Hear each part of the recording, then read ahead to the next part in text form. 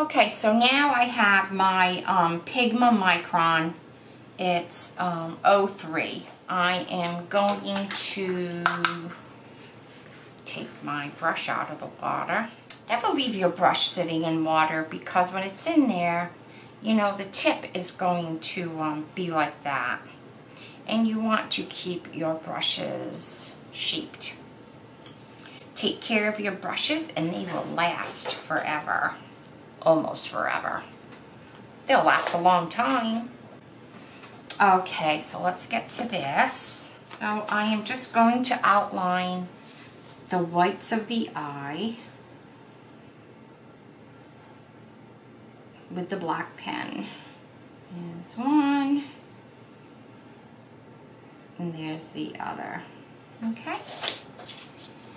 And then what you're going to do is from the top, you're going to make like a half circle. You don't want to touch that bottom line.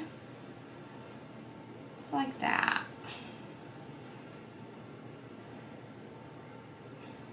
And I am going to give her blue eyes. I think I'll get the peacock feathers, and these little half circles that I made, I am going to fill in with the peacock feathers.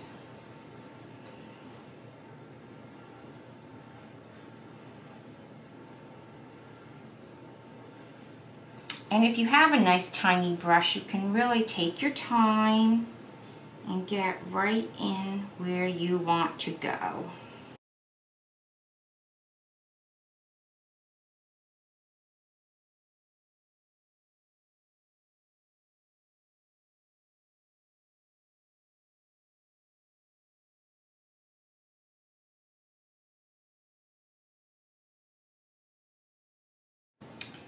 Okay, so I have her eyes done. I think her eyes need another coat of color. So I'll just go in, touch it up.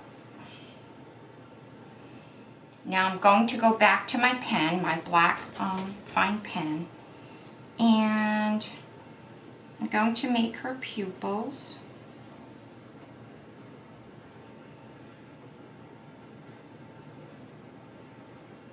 And I have them so that the top of the pupil is hitting, the top of her eyelid. And I am going to go over the top lines of her eyes again.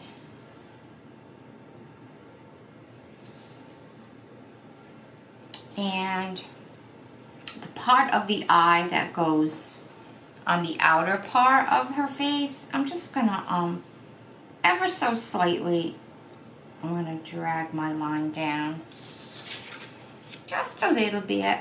Okay,